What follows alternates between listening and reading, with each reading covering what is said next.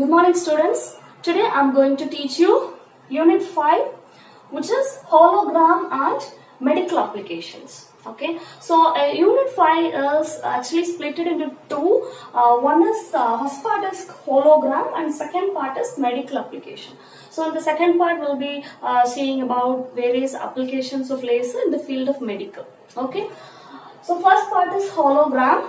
So the first topic is Holography. Okay, so holography is a process of image construction by some recording methodology, and again it includes reconstruction of hologram. So here holography, it includes hologram, construction and reconstruction of hologram. So this is based upon interference technique.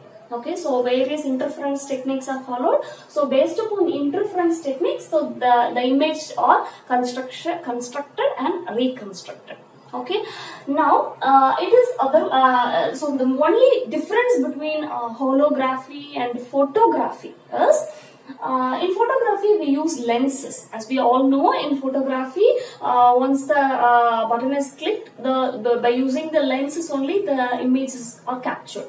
Okay, but in holography there is no lens. Because of this property, it is also called as lensless photography.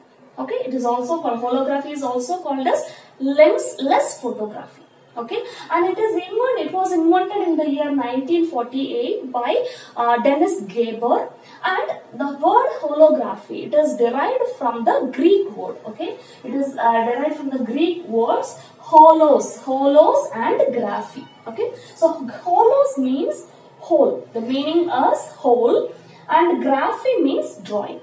Okay, the next topic is holography and photography. So here I'm going to teach you the difference between holography and photography. Okay, so in holography, range of directions are used. That means an object is there, the laser light is illuminated. So in holography, the laser light is illuminated towards the object. Okay, so and at once it is illuminated, the object captures the light, laser light, and it will be scattered in all the directions. Okay, so the hologram will record all the direction beam. Okay, so all the scattered beams are recorded in this holography. So because of that, it uses a range of directions. Okay, but in photography we will be using only one direction, that we already knew. Once the photograph is taken, the light will be directly falls on the lens. Okay, so because of that, only one direction light is captured. Okay, so that is the first difference. Second is, as we all know, holography uses laser light. Okay, but normal photography uses normal light, that we know.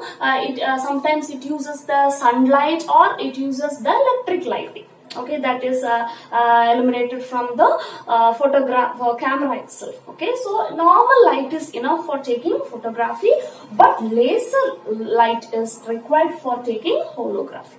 Okay, next is no lens. Again, we know the difference between photography and holography is the lens. Photography uses lens, holography it doesn't use lens. Okay, next is second beam, otherwise called as reference beam, is required for holography, but photography we don't use anything like that. Okay, and holography is a three-dimensional information can be obtained. In holography, three-dimensional information can be obtained, but in photography, two-dimensional informations are obtained. Okay, that we know, but the three-dimensional effect can be obtained. That is called as a rudimentary three-dimensional effect. That means some image of three-dimension is obtained, but actual three-dimension cannot be obtained using photography. So two-dimensional images can be obtained using photography. Okay, and next is random pattern that we so in some examples of hologram, so we can say